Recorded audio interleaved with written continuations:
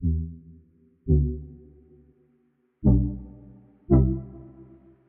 everyone, James Reeves, TFBTV. It is my honor and privilege to be here at the CZ factory in the Czech Republic. And today I have a specialist, technically a product specialist, my good friend Daliver. He's going to walk us through, I think, one of the most underappreciated firearms that's out today. You would agree with that, I imagine, right? Right. So Daliver, tell everyone who you are. So my name is Dalibor Krupica. I'm a product specialist here in CZUB, and I'm specialized for handguns. I also worked as a project manager for a P-10 project, so that's why I'm familiar with all the details. And that's why you're the perfect person to be on this episode of TFBTV, because we want to shine some light on the P-10C. There's a lot of P-10C reviews out there and videos out there, but none that I know of with an actual product specialist here at HQ. So tell me, what is the P-10C? Imagine I'm turning on this video and I've never even heard of the P-10C. Briefly, what is it? It's a polymer framed striker-fired handgun. It's a simple design with a pre-cooked striker. Ambidextrous controls, completely produced in here in CZ Uherský Brod. So the main parts are made of carbon steel and nitrided, so the barrel and the slide, and the frames are made of polyamide 12, but also produced in Czech Republic. Daliber, you worked on the development of this pistol. Why? Who said, you know what, we're gonna do the P-10C? So back in 2013, it was obvious that the CZ needs striker-fired handgun in its portfolio to be successful, mainly in tenders, but also in commercial market. The decision was made to start a project which was also back then called P-10 already. In this project, we were working on two concepts actually, and the one you can see and buy today is the winner of this internal contest, let's say. Why P-10? Why the number 10? It all goes back to P-07 and P-09 products. Maybe you can ask why there is no P-08. But I believe that the reply for this question is obvious, because P-08 is already used by Parabellum, so it was not available. So it's the continuation of the existing line. So it's the pistol number 10, actually. Okay, not extremely original, but it doesn't have to be. Not everything has to be the Shadow, right? Yeah. You know, or the Tactical Sport or the Scorpion. So I like the P-10 because of its simplicity. Speaking of that, there are a lot of competing polymer frame striker-fired handguns out there. It's definitely, especially over the past 10, 15 years, one of the most popular segments of the market. So why would I buy a P-10C? What makes the P-10C as good as or better than anything else in the market? P-10 is exceptional in several points. We try to focus on the areas which are not so perfect on some other products. So one of the points which is always amplified since the times of CZ75 is the ergonomy. So we tried to use what we learned on CZ75 and implement it on P-10. It's reflected in the shape and angle of the grip, but also in the design of a trigger bar, which is ambidextrous, or like it has two sides. Mm-hmm.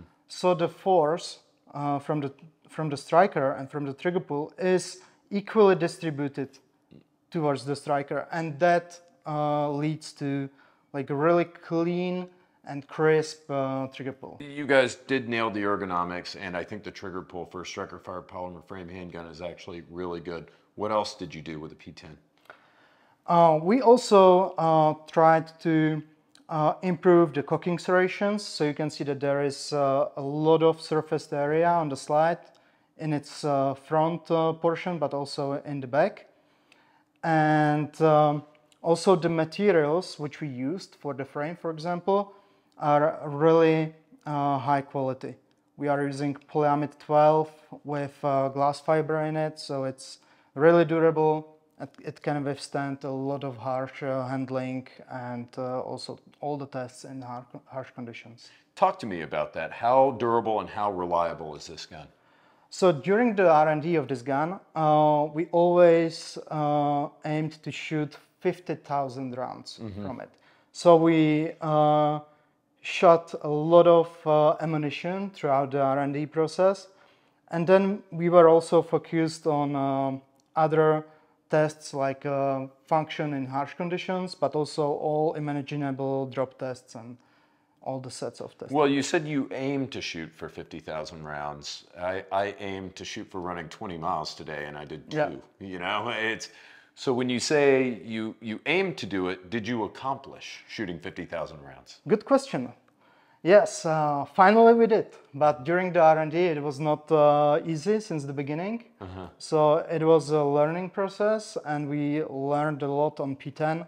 Can you talk to me about maybe some of the issues that stopped you from getting to 50,000, if you can, because I'm dying to know like what you had to do to meet that very high mark. There were several areas. One of them was the material of the slide and material of the barrel in combination with the heat treatment and with the surface treatment, because this surface treatment is nitridation, but it also affects the core of the material. So it's really important to find the proper way how to heat treat the material and then do the surface treatment, and not to get the dimensions affected, and to keep the surface but the core of the slide, for example, in right balance. So in the development of the P-10C, that was an issue that you ran into then? Is that what you're saying? Yeah, that was one of the things we were dealing with. Then also some internal parts. Like customer can see that we are using a lot of MIM parts, but it's not because of they are cheap, because I have a feeling that the people like believe or think that the producers... MIM part is crap. Yeah. But those parts, like actually most of the parts in P-10 are made of stainless steel material. So it's MIM. It's MIM because those parts are complex in shape, in geometry. So the technology actually help us to lower the overall number of the parts in the gun, and also to achieve the geometry which is more durable than machined part. Because in case of machined parts, you will end up with sharp corners, for example, so all those things are eliminated by the MIM technology. Now tell me if this is a fair understanding. As I understand MIM parts now, there are a lot of manufacturers that use MIM parts because they can be less expensive, but they're using MIM parts that are poor quality, or where they should be using machined parts instead, whereas you can actually do MIM parts, you can do them well, and sometimes they're necessary because of the complexity of the part can't be machined. Is that, did I say that accurately? Yeah, that's accurate. Like in some cases, the MIM parts were used as a cheaper version of traditionally machined parts. But if the MIM part is designed like since the beginning for MIM technology, then the additional value in quality, stability of the process, and also in durability is much higher than in case of just taking the existing part and putting it into the MIM technology. So what I want to know is, when you guys are at 49,950 rounds and you get that last box of ammo, did you have champagne and confetti waiting for like that 50,000th round and it was a big deal, or did it just happen? It just happened, and we continued over this 50,000 rounds. No shit. And then actually we take that gun, clean it like really properly, because you can imagine that it was like completely in a mess, and show it to our sales department. So they were actually surprised when we told them that this gun is after the 50,000 round lifetime test, because it was still looking, I don't want to say brand new, but it was still in pretty good shape. Yeah, with 50,000 rounds. That's really neat. Now, what's the key to that? Why can this go 50,000 rounds? materials used for this gun, then also the geometry of internal parts.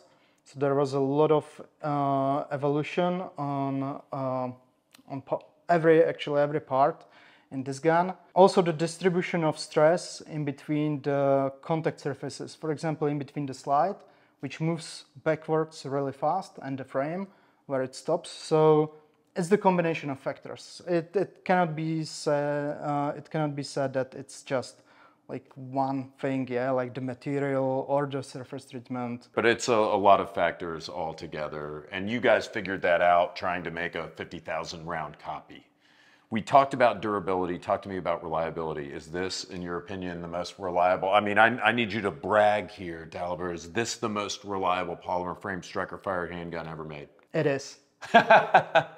What can you tell me about that? I know a lot of this is proprietary, secret information, but elaborate on that if you can. Yeah, I can say that we are doing a lot of tests right in here in our facility, and we are not just focused on our gun, but we are doing those tests also in comparison with our competition. Yeah, sure. So it gives us also better understanding of how the competition functions, for example, under harsh conditions, like after the drag through the sand or after the over the beach test. We know where we stand, and we believe in our product. Talk to me more about those tests. What harsh condition tests did you subject that to? Over the beach, a lot of people may not know that's when you're coming out of the water, right? Yeah. And shooting it. You drag it through the sand or what have you. What else can you tell me about the type of testing that this gun underwent? Yeah, so we focused mainly on the tests according to NATO standards. So there is I forget the number. The NATO. There's like the AC225. Okay, yeah, so AC225. of course you know. Yeah. So the tests consist of the function in low temperatures, but also in high temperatures. Then there is sanding or dusting of the gun. Also the water, so there is water spray. And then the over the beach test, as you already mentioned, is when the gun is completely submerged under the water, and you will just take it out and shoot it. So that NATO spec, what you AC225 is that? AC225, yeah. If I just buy, I'm in the United States, I find a P-10C, and I can do an AC225 test at my house somehow. Is the off-the-rack P-10C, is it going to pass that if I'm Joe American at home and I buy one? It should pass. It always depends also on the preparation of the gun, yeah, because the gun, how it's delivered, is greased to be able to withstand a long time somewhere in shelf, for example. If the gun is clean and prepared, then it should withstand all those tests. How should I maintain my P-10C? What do you recommend? Grease versus oil, or if I want the maximum reliability out of my P-10C, how do I get it? Actually, one of the tests in AC225 is with the gun which is completely degreased. And we know that the P-10 works perfectly in this condition. So there is no special oiling or greasing needed, just the contact surfaces, for example, in between the slide and the rails which are guiding the slide over the frame. And that's probably the main thing which should be greased. And I would avoid any excessive oiling, because it will just cause that all the dust will stick to it, so the gun, it can affect the function of the gun in a wrong way. Interesting. So Okay. less means more in this case. Is there anything else that I don't know about the P-10C that you think would be neat for me and the audience to know? I would mention the trigger mechanism, which is pre-cocked striker fired, so it means that you are always compressing the mainspring when you are pulling the trigger. But in case of P-10, the overall trigger pull and also the trigger travel is really, as I already said, nice and clean and crisp.